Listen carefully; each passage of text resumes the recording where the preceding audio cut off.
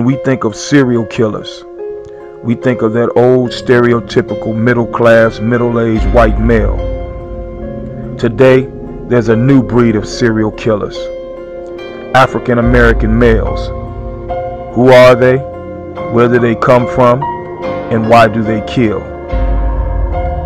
Here are the portraits of a few black serial killers in America.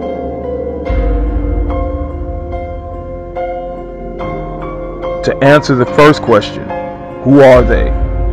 We are your co-workers, your family, your best friends, and yes, your next door neighbors. We're everywhere. To answer the second question, where do they come from?